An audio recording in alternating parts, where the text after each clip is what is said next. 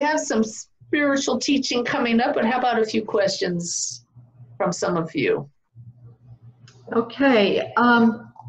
There's two very similar questions. Both of them came through as anonymous. Okay. One, I come from a Christian background. I know beliefs and perceptions can change. I don't necessarily want to become a medium. I have, however, been meditating and expanding my awareness more and want to go much further with this. I just have trouble with these things when I know what the Bible says, that no one comes to the Father but by me, meaning Jesus, and believing that he is the one and only Son of God. And another one that really is asking the same thing. My family being deeply religious seems to be a block to my mediumship. I feel conflicted despite the logic and feeling of love involved in mediumship.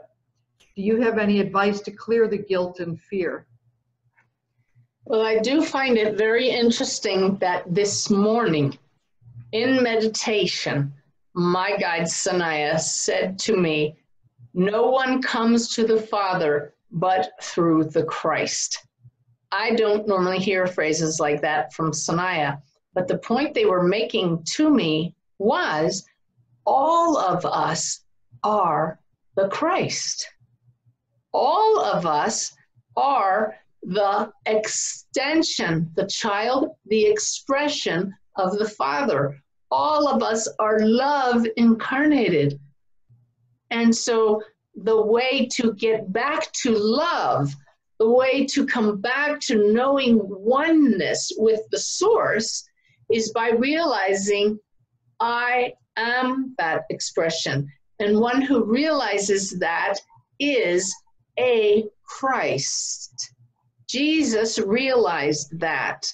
And it's up to each one of us to determine what story in human form serves us in getting to that place of knowing that all of us are love at the center. So you won't find me debating the Bible or different religions at all. All paths lead to that place. So many religions have commonalities. Spirituality differs from religion in that it is experiential. It's your spiritual path. And that's why it's really good to study with different teachers. It's really good to read different books, but the very best thing is to go within, to go into the silence, to touch your heart where you have that intimate, ongoing, everlasting, inseparable connection with the source, because you are a part of that.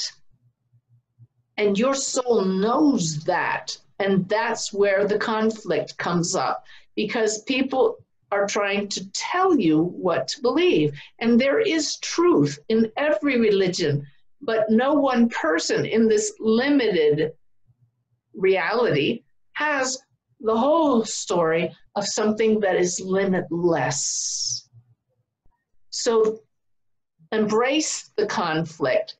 Ask in the silence, what does this feeling that I don't like have to teach me? Where is the fear coming from? Because fear is the opposite of love, which is who you are. It is why you're here, for the soul to shine that love outward and inward. And this is the challenge with religions, because it's an organized belief, serves a purpose, but many times if you don't stay in the box, then there's fear. That's why spirituality is individualized and much freer. You can have both.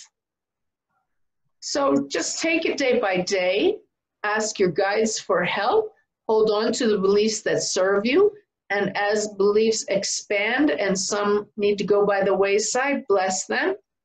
Feel gratitude for how they served you to this point, and keep raising the love, which is why we're here.